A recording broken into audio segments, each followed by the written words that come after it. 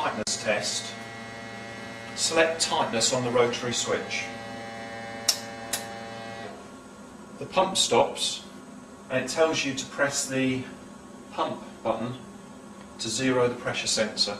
When you do this, make sure you have no hose connected to the analyzer. It asks us if we want to do a let-by test. Use either of the scroll buttons to change that to yes, and then press the send button or enter. So it's now ready for us to connect the hose.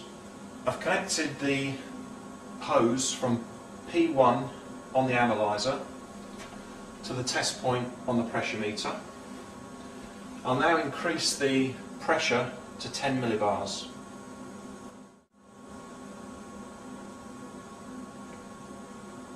When the let-by pressure has been set to 10 millibars, press the send button to start the test.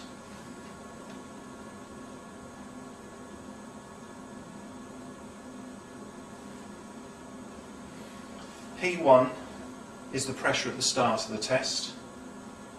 P2 is your current pressure, and the instrument automatically times the test for 1 minute. This can be changed via the menu.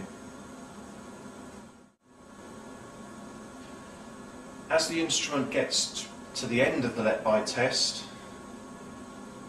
check the figures to make sure that there is no let-by. If you're happy with the let-by test, you can then continue to the stabilisation.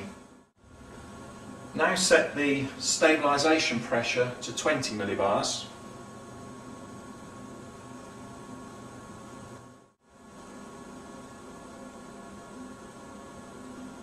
When the stabilisation pressure has been set to 20 millibars, press the send button and the instrument automatically times the stabilisation for 1 minute. Again, this can be adjusted via the menu.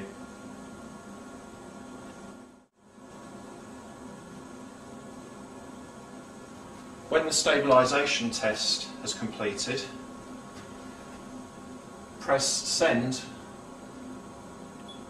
to start the actual tightness test. P1 is the pressure at the start of the tightness test, P2 is the current pressure, and again there's an internal clock to time the test for 120 seconds. That time can be adjusted via the menu.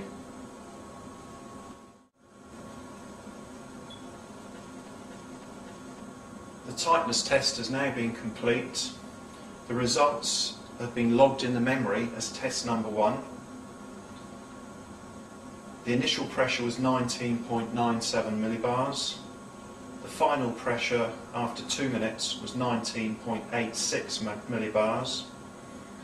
So on this installation there's been a pressure drop of 0.11 millibars. To print the readings, press the send button with the instrument pointed at the printer.